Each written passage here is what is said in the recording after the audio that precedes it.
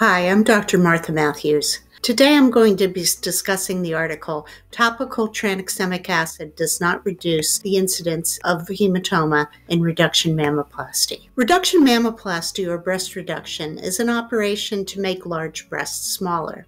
One problem that can happen after breast reduction is a collection of blood underneath the skin. This is called a hematoma. Hematomas can cause problems like anemia or need for blood transfusions, so we want to avoid them.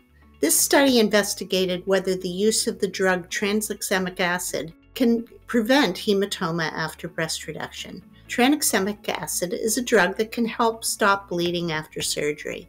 It works by stopping blood clots from breaking apart. There have been many studies that show it works to decrease blood loss in many different types of surgeries. 98 women who were having reduction of both breasts agreed to take part in this study. The doctors treated one breast with tranexamic acid by spraying it on the open wound. They did not put the medication on the other side. So the same operation on both sides, but the medication only on one side. The doctors then observed if the breast that got the medication had fewer hematomas than the untreated breasts. What they found was there wasn't a difference in the number of hematomas in the treated breast compared to the untreated breast. There were also no differences in complications.